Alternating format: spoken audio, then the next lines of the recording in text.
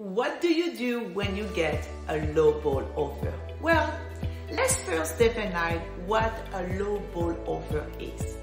In my humble opinion, a lowball offer is anything that's around 10% below the list price. So what do you do when you got an offer like that? Well, let me tell you what you don't do.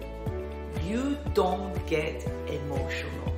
Instead, what you need to do is to write a counter offer. Get your counter offer in writing over the other party and start the negotiation. It doesn't matter where a buyer starts. It matters when they stop. And I promise you, that offer that you just got, it may be the first buyer offer, but it is not their last offer. And it certainly is not their last.